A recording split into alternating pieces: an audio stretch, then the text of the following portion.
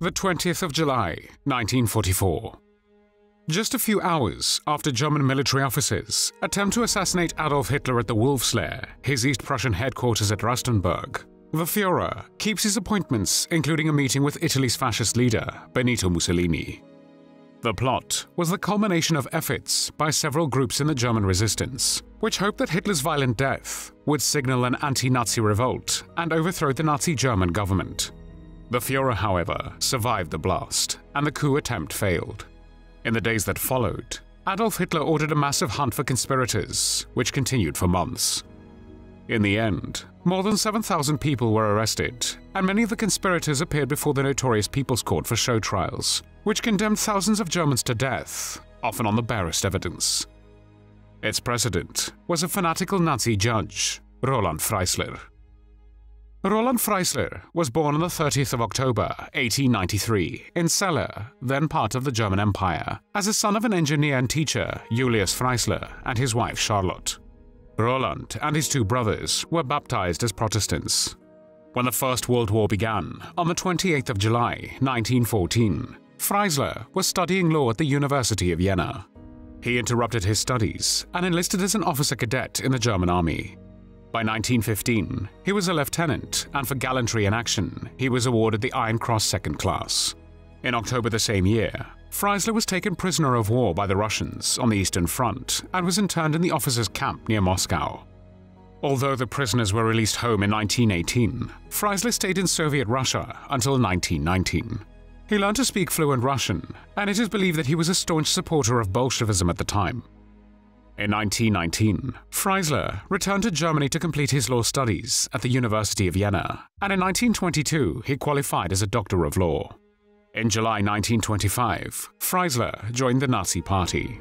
He immediately gained authority within the organization by using his legal training to defend its members, who were regularly facing prosecutions for acts of political violence. From 1924 to 1935, he often traveled to Leipzig and stood as a lawyer before the Leipzig Court of Honor. Even though, in almost all of the trials, he insulted and threatened colleagues, victims, or judges, his license to practice law was never revoked. In 1927, Karl Weinrich, a Nazi member of the Prussian parliament along with Freisler, characterized his then reputation in the rapidly expanding Nazi movement in the late 1920s. Rhetorically, Freisler is equal to our best speakers, if not superior. Particularly on the broad masses, he has influence, but thinking people mostly reject him. Party comrade Freisler is usable only as a speaker though, and is unsuitable for any position of authority because of his unreliability and moodiness. On the 24th of March, 1928, Freisler married Marion Rossiger. The marriage produced two sons.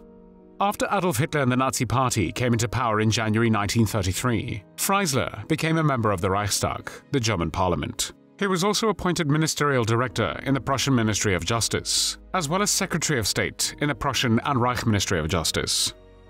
On the founding of the Academy for German Law by Hans Frank, who later became head of the general government in Nazi-occupied Poland during the Second World War, Freisler was made a member and the chairman of its criminal law committee. The Academy was charged with promoting reform of German legal life by working in liaison with legislative bodies to implement the National Socialist Program in the fields of law and economics. Freisler's mastery of legal texts, mental agility, dramatic courtroom verbal dexterity, and verbal force, in combination with his zealous conversion to Nazi ideology, made him the most feared judge in Nazi Germany and the personification of Nazism in domestic law. However, despite his talents and loyalty, Adolf Hitler never appointed him to any post beyond the legal system. The reason was not only that he was a lone figure, lacking support within the senior ranks of the Nazi hierarchy, but also because he had been politically compromised by his brother, Oswald Freisler, also a lawyer. Oswald had acted as a defense counsel against the regime's authority several times in politically significant trials, which the Nazis sought to use for propaganda purposes, and he had the habit of wearing his Nazi Party membership badge in court whilst doing so, which led to confusion over the party's role in the trials. Propaganda Minister Josef Goebbels reproached Oswald Freisler and reported his actions to Adolf Hitler, who in response ordered Oswald Freisler's expulsion from the party. In 1939, Oswald Freisler mysteriously committed suicide in Berlin after he had been accused of irregularities in the conduct of a defense. Freisler was a committed Nazi ideologist and used his legal skills to adapt his theories into practical lawmaking and judicature. He published a paper entitled "The Racial Biological Task Involved in the Reform of Juvenile Criminal Law," in which he argued that racially foreign, racially degenerate, racially incurable, or seriously defective juveniles should be sent to juvenile centers or correctional education centers and segregated from those who are German and racially valuable. He also strongly advocated for the creation of laws to punish so-called race defilement, which was the Nazi term for sexual relations between Aryans and those deemed as inferior races. In 1933, he even published a pamphlet calling for the legal prohibition of mixed-blood sexual intercourse. Freisler's ideological views reflected things to come, as 2 years later, on the 15th of September 1935, the Nazi regime announced two new laws. The Reich Citizenship Law, which defined a citizen as a person who is of German or related blood, which meant that Jews, defined as a separate race, could not be full citizens of Germany and had no political rights, and the Law for the Protection of German Blood and German Honor, which banned future intermarriages and sexual relations between Jews and people of German or related blood. The Nazis believed that such relationships were dangerous because they led to mixed-race children. According to the Nazis, these children and their descendants undermined the purity of the German race. World War II started on the 1st of September 1939, when Germany invaded Poland. In the following month, Freisler introduced the concept of precocious juvenile criminal in the Juvenile Felons Decree. This decree provided the legal basis for imposing the death penalty and penitentiary terms on juveniles for the first time in German legal history. At least 72 German juveniles were sentenced to death by the Nazi courts. 2 years later, in 1941, when Goebbels suggested to appoint Roland Freisler to replace Franz Gärtner, the Reich Minister of Justice who had died, Hitler's reply, referring to Freisler's alleged red past, was, "That old Bolshevik, no." On the 20th of January, 1942, 15 high-ranking Nazi Party and German government officials gathered at the villa in the Berlin suburb of Wannsee to discuss and coordinate the implementation of what they called the final solution of the Jewish question. The final solution was the code name for the systematic, deliberate, and physical annihilation of the European Jews. Adolf Hitler had authorized this European-wide scheme for mass murder at some still undetermined time in 1941. At the time of this Wannsee conference, most participants were already aware that the Nazi regime had engaged in mass murder of Jews and other civilians in the German-occupied areas of the Soviet Union and in Serbia. None of the officials present at the meeting, including Roland Freisler, who was to provide expert legal advice for the plan, objected to the final solution policy that Heydrich announced. Heydrich indicated that the approximately 11 million Jews in Europe would fall under the provisions of the final solution. In this figure, he included not only Jews residing in Axis-controlled Europe, but also the Jewish populations of the United Kingdom and the neutral nations such as Switzerland, Ireland, Sweden, Spain, Portugal, and European Turkey. On the 20th of August, 1942, Hitler named Freisler President of the People's Court. He chaired the first Senate of the People's Court, wearing a blood-scarlet judicial robe, in a hearing chamber bedecked with scarlet swastika-draped banners, and a large black sculpted bust of Adolf Hitler's head upon a high pedestal behind his chair, opening each hearing session with a Nazi salute from the bench. He acted as prosecutor, judge, and jury combined. Under Freisler's rule, the frequency of death sentences rose sharply. Approximately 90% of all cases that came before him ended in guilty verdicts. Between 1942 and 1945, more than 5,000 death sentences were decreed by him. 2,600 of these through the court's first Senate, which Freisler controlled. He was responsible in his 3 years on the court for as many death sentences as all other Senate sessions of the court combined in the court's existence between 1934 and 1945. Therefore, he soon acquired the reputation of a blood judge. In all processes of the People's Court, Freisler showed a pronounced bias in favor of the Nazi state and its ideology. His conduct of the case went beyond the rules of procedure and the code of conduct for judges, and accordingly represented a serious form of perverting the law. As a fanatical National Socialist, he said that he wanted a judge as the Führer himself would judge the case. Freisler's loud screaming made it difficult for sound engineers to record answers from the accused. In trials, he sometimes shouted so much that the sensitivity of the microphones had to be set to a correspondingly lower level. Chemische Erzeugung haben keine Ahnung von Chemie.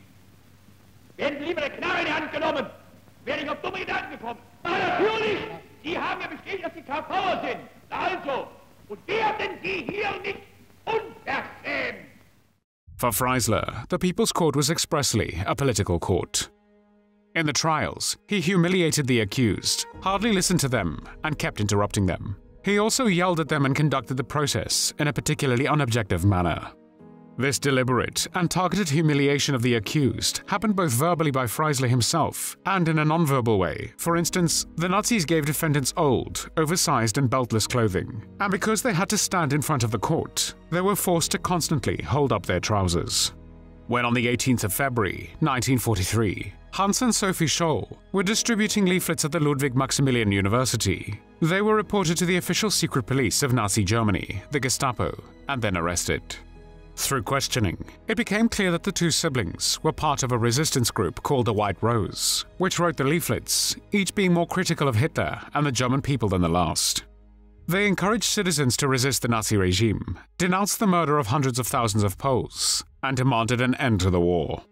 Under interrogation, Sophie was offered a reduced sentence if she would admit that her brother had led her astray. But she refused, saying, "I won't betray my brother or my principles. I'll make no bargain with the Nazis." On the 22nd of February, 1943, Freisler was flown into Munich for the sole purpose of presiding over their trial. Appearing in the courtroom, Sophie Scholl shocked everyone when she remarked to Freisler, "Somebody, after all, had to make a start. What we wrote and said is also believed by many others. They just don't dare express themselves as we did." She also interrupted Freisler with a statement, "You know the war is lost. Why don't you have the courage to face it?" After a half-day trial, the verdict was as expected: guilty. Freisler had sentenced them to death by hanging, but fearful of them being raised to martyrdom status if they were publicly killed, it was decided to kill them by guillotine. On the 19th of April, 1943, Freisler was flown back again to stand as judge over the second trial of the White Rose members. In the second trial, Freisler yelled at the accused right at the opening, saying, "National Socialism does not need a criminal code against such traitors as you are. I will make this process with you short." When an assessor handed him the penal code, without a word, Freisler immediately threw it in the direction of the dock, where the accused had to duck to avoid being hit in the head. Out of the 13 defendants, 3 were sentenced to death. 9 were given prison sentences, and 1 was unexpectedly acquitted. Another of Freisler's victims was Elfriede Scholz, a sister of German-born novelist Erich Maria Remarque. On the 10th of May, 1933, at the initiative of the Nazi propaganda minister Joseph Goebbels, Remarque's writing was publicly declared as unpatriotic and was banned in Germany. As a result, copies were removed from all libraries and restricted from being sold or published anywhere in the country. While Erich left Germany, his sister Elfriede did not. She stayed behind in Germany with her husband and 2 children, and was arrested after her landlord had overheard a remark in which Elfriede stated the Nazi-driven war was lost and turned her over to the Nazi party. The charge against her was undermining Germany's war effort. During the trial, Freisler told Elfriede, "Your brother is beyond our reach, but you will not escape us." Elfriede Scholz was beheaded by guillotine on the 16th of December, 1943. On the 20th of July, 1944, after a failed bomb attempt to assassinate Hitler on his airplane, Klaus von Stauffenberg and other conspirators attempted to assassinate Adolf Hitler inside his Wolfslayer field headquarters. The conspirators focused on an existing contingency plan, codenamed Operation Valkyrie. This operation was originally designed to militarily combat potential civil unrest in Germany, and the conspirators modified the plan for their own aims, with the intention of taking control of German cities, disarming the SS, and arresting key Nazi leaders in the wake of the plot. Motivations varied widely, and should not be viewed solely in the context of the Holocaust, as a number of the conspirators themselves were implicated in both war crimes and the Holocaust. For many of the conspirators, the attempted assassination had a more pragmatic objective: to rescue Germany from a catastrophic defeat brought about by Hitler's increasingly irrational management of the war. In the days that followed, Hitler ordered a massive hunt for conspirators, which continued for months. In August 1944, some of the arrested perpetrators of the failed assassination were brought before Freisler for punishment. Hitler had ordered that those found guilty should be hanged like cattle. The proceedings were filmed in order to be shown to the German public in cinema newsreels and portray how Freisler ran his court, as he would often alternate between questioning the defendants in an analytical manner and then suddenly launching into a furious verbal tirade, even going so far as to shout insults at the accused from the bench. The shift from cold, clinical interrogation to fits of screaming rage was designed to psychologically disarm, torment, and humiliate those on trial while discouraging any attempt on their part to either defend or justify their actions. At one point, Freisler yelled at Field Marshal Erwin von Witzleben, who was trying to hold up his trousers after having purposely been given old, oversized and beltless clothing. "You dirty old man, why do you keep fiddling with your trousers?" However, the defendants never lost their dignity. The closing words that Erwin von Witzleben addressed to Freisler are said to have been, "You can hand us over to the executioner. In 3 months, the outraged and tormented people will hold you accountable and drag you alive through the mud of the streets." César von Hoffacker, a leading figure of the resistance in France, interrupted Freisler after he had interrupted him several times, saying, "You are silent now, Herr Freisler, because today is about my head. In a year, it's all about your head." When Freisler sarcastically pictured General Erich Feldgiebel's impending death, Feldgiebel told Freisler, "Then hurry up, Mr. President, otherwise you'll hang up before we do." When Ulrich Wilhelm, Count Schwerin von Schwanenfeld, ravaged by the conditions of his detention, was brought to court without a belt and tie, he as well tried to preserve his dignity. He stated that his opposition to Hitler was due to the many murders in Germany and abroad. He was constantly interrupted by a furious Freisler, who finally shouted him down in a rage and told him, "You really are a lousy piece of trash." In the end, more than 7,000 people were arrested. 4,980 of them, including von Witzleben, von Hoffacker, Count Schwerin von Schwanenfeld, and General Feldgiebel, were executed, often on the barest evidence. Some of the executions were carried out within 2 hours of the verdict being delivered. However, justice finally caught up with Freisler in February 1945. There are 2 contradictory accounts of the circumstances of Freisler's death. On the morning of the 3rd of February 1945, Freisler was conducting a Saturday session of the People's Court when the United States Army Air Force bombers attacked Berlin. Government and Nazi buildings were hit, including the Reich Chancellery, the Gestapo headquarters, the Party Chancellery, and the People's Court. Hearing the air raid sirens, Freisler hastily adjourned the court and ordered that the prisoners before him be taken to an air raid shelter, but he himself then stayed behind to gather case files before leaving. A bomb struck the court building at 11:08, causing a partial internal collapse, and a masonry column came loose whilst Freisler was distracted by his documents. The column came crashing down on Freisler, causing him to be crushed and instantly killed. Due to the column collapsing, a large portion of the courtroom also landed on Freisler's corpse. The crushed and flattened remains of Freisler were found beneath the rubble, still clutching the files he had stayed behind to gather. But a differing account stated that Freisler, then 51 years old, was killed by a bomb fragment while trying to escape his court to the air raid shelter. He then bled to death on the pavement outside the People's Court in Berlin. Louisa von Bender, General Alfred Jodel's wife, recounted more than 25 years later that she had been working at the Lutzow hospital when Freisler's body was brought in. Upon seeing Freisler's body, one hospital worker commented, "It is God's verdict." Not one person said a word in reply. Freisler's body was then buried in the grave of his wife's family in Berlin. His name is not recorded on the tombstone. There were no tears shed for Roland Freisler.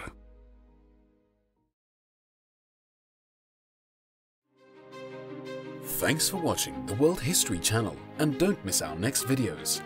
Click the subscribe button now for more interesting clips. Give us a like, and see you in the following episode.